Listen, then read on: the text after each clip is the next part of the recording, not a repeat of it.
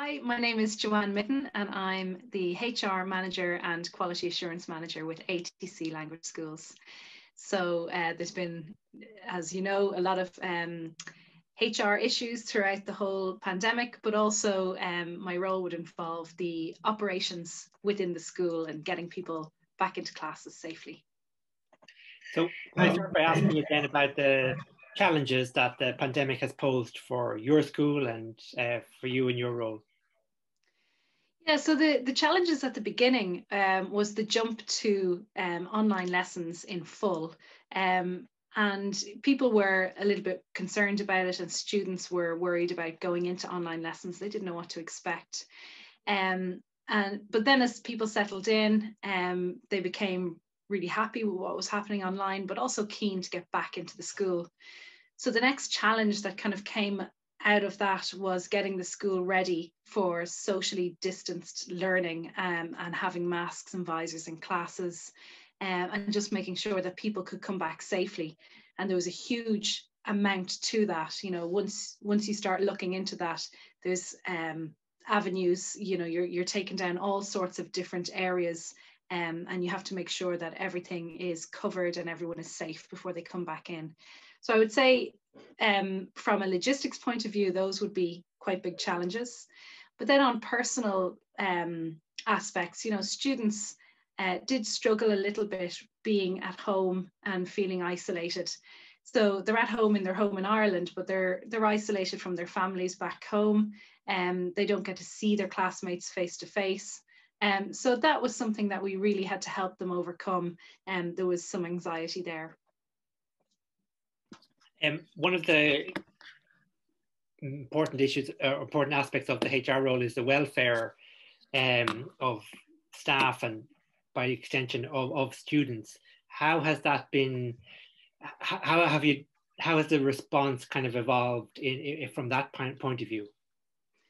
I think our starting point when everything kind of came to the fore in March and April was much more communication with staff, lots of Zoom calls as, you know, with the teaching staff altogether, then with the whole staff, admin and academic, and then lots of catch-ups with either myself or school directors face-to-face, one-on-one with staff over Zoom.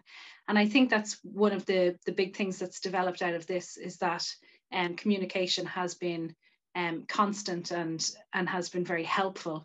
And I think that was the starting point to making sure that we're hearing staff's concerns. And particularly with coming back into the school, we sent out a lot of surveys and emails to students, teaching and admin staff, also host families. And taking all that on board has helped a lot with everyone's peace of mind, because I hope I'm right in saying this, but I get the impression that they feel that decisions aren't just being made for them, they're being involved in the decisions, which I think is a huge thing for keeping people feeling safe and listened to. You mentioned the feedback there. What would you say are the things that you learned from the feedback that informed what you went on to do in terms of what students or staff were concerned about or needed support with, or how they felt in general? Well, I learned that overall, you know, staff and students are all really, really responsible. And that was their main concern, was that if they were to come into the school, were they doing the right thing? Were they sticking by government guidelines?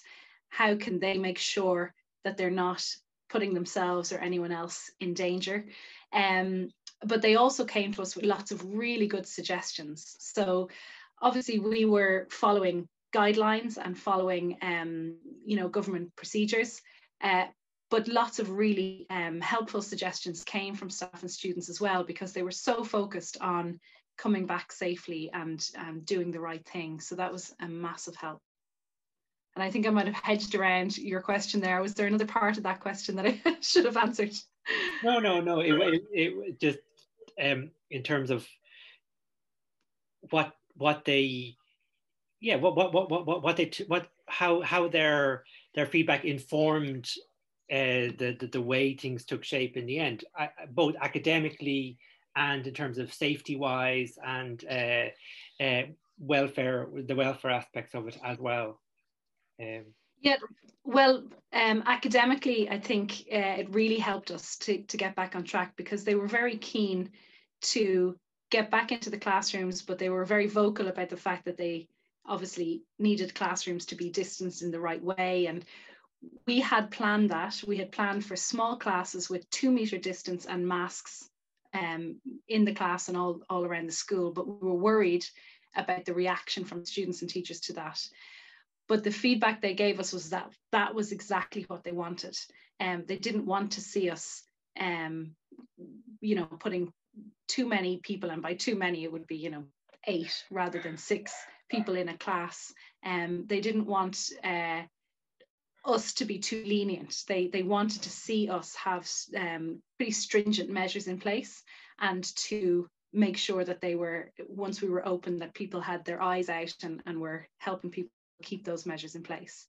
So the feedback since we've been back is that the students and teachers have told us that they feel very safe with us, and they're happy to see us rigidly stick by the rules. Whereas before, you know, in normal times, you know, people kind of want a little bit of leeway, or they want to be able to talk their way around things, but here everybody really wanted the rules to be kept. So that was very great for us. It made our jobs a lot easier. It also made the school feel very safe when we were in there. So you've gone from online delivery to return to the classroom, but with social distancing and precautions and all of that. How do you see the situation developing in the medium to long term? I think this is one of the most difficult questions. It's very, very hard to say in the short and medium term how things will develop. But I think realistically, our school, and I think most schools, will need to have a combination of online and face-to-face classes. So when we open up again, and this time round, you know, we've done it already. So we're very, very confident with bringing people back in a smooth way into the school. I also think it's essential that schools have parallel running online classes, because you need to be able to seamlessly, let's say a student or a teacher needs to self-isolate, or a whole class needs to self-isolate, they need to seamlessly transition into online classes, so that we don't have that stop-start feeling that we had back in March. And I think schools are well capable of doing that and having that set up. So I think that's our short to medium term future, is having this sort of parallel running of face-to-face and online, and making sure that things are standardized across those two systems. And from what we've seen in the short time where we've had it set up in ATC, it's really well received.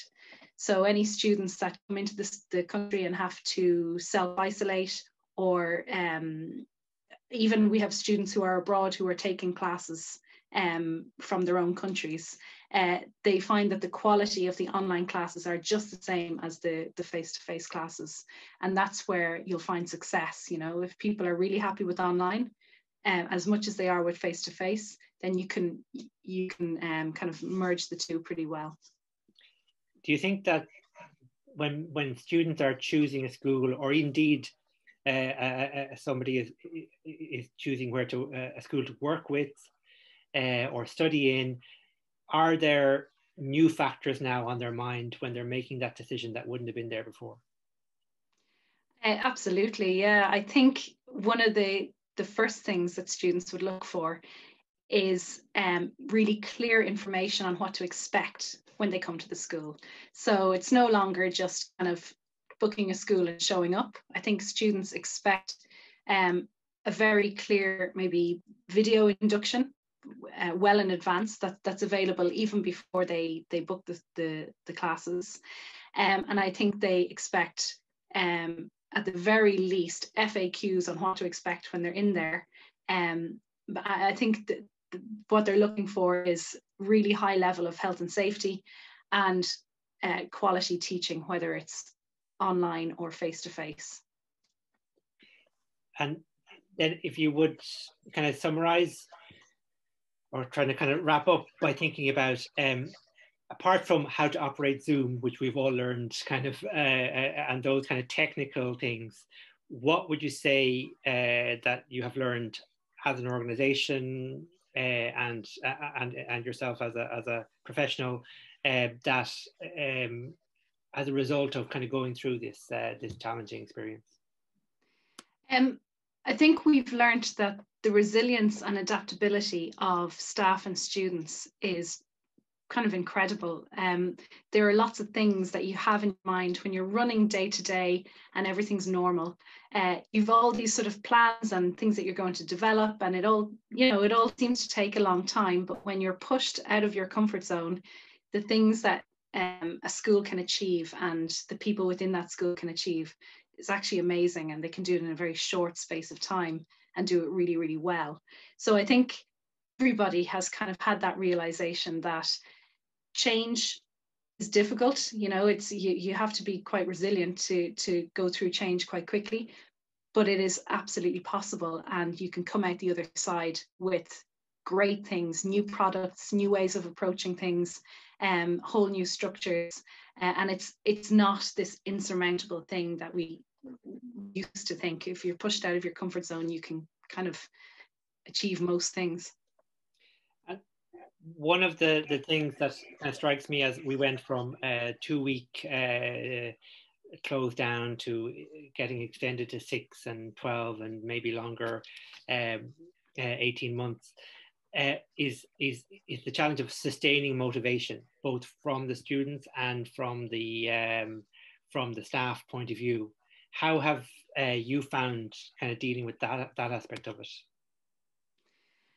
I think we've been very lucky because we have a really great team around us in ATC.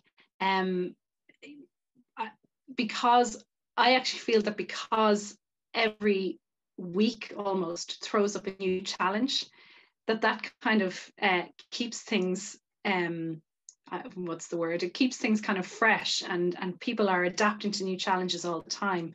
So yeah, working from home is quite difficult, and motivation can be tricky. So I think communication and lots of checking in with people and making sure they're okay. Is there anything that they need? Is there anything we can put in place to help them do their jobs? That's really important. But actually what I found is that there's so much going on and so much that people are adapting to that it doesn't go stale at any point. There's always a new kind of problem or challenge that we have to overcome almost every week. Yeah, definitely interesting times with the good and the bad of that. Yeah. Is there anything else that you want to mention about how you've been doing things and how you've hoped to bring it forward? Well, I mean, I really have to say that we've been so lucky in ATC with the team that have been around us. So I think once you have kind of positive people throughout your organization, problem solving rather than kind of dumping problems is a massive thing going forward. And I think that's the way schools and all types of organizations are going to survive into 2021 and 2022. That sort of positive outlook, problem solving, and keeping motivated is the key to it. And we've been really, really lucky in ATC with the team, because they've come up with some amazing ideas and pushed them through much quicker than in normal times. You things that you think would take a year or 2 years has happened in 3 to 6 months. It's amazing. So now we're into a period of kind of continuous change and ongoing development. Yeah. There's no standing still, I think, from what you're saying there. No, I mean, you just can't. You never know what's going to crop up next. But I think it's how you react to those challenges is what makes or breaks an organization.